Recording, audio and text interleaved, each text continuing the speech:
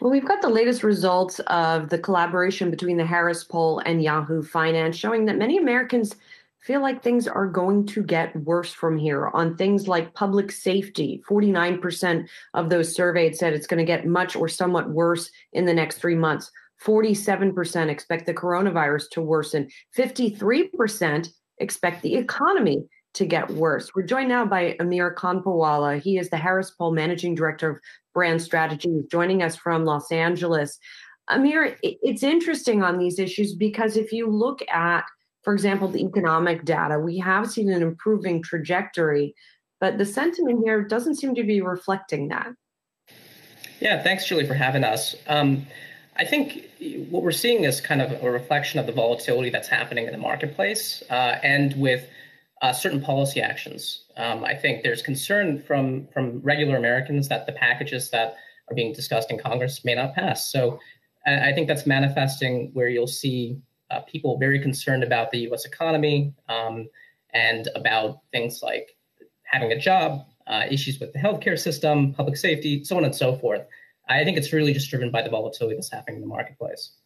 Can I turn to the issue of taxes? Because this was also something that stuck out, that 87% of Americans believe the tax system will experience no change. Also, the question, I guess, is that Americans believe everyone should pay their fair share in taxes. Can you help us understand how we define fair share among those who responded to the poll?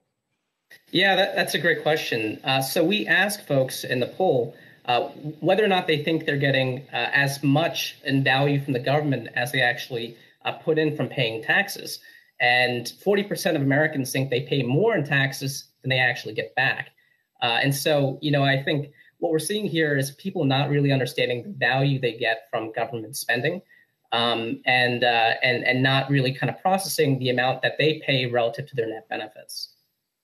Amir, on the issue of taxes, there's another interesting stat in your study, which talks about the thinking behind paying additional taxes. And you say a big majority of Americans say they're willing to pay more taxes if the money goes towards government services or the national debt. What's the thinking on that front of who should be paying for those additional taxes? Did you see a divide in terms of what some would call a wealth tax versus a broader middle class tax raise or tax increase? Yeah, great question. So I think in general, and this has been true for the last several decades, taxing the richest Americans is a very popular policy. 2/3 of Americans say that we should do so. I think, the question becomes whether or not I classify as a rich American. And there's kind of conversation going on around Joe Biden's policy to tax those who make more than $400,000. So I think people are very much in favor of raising taxes so long as it doesn't apply to them.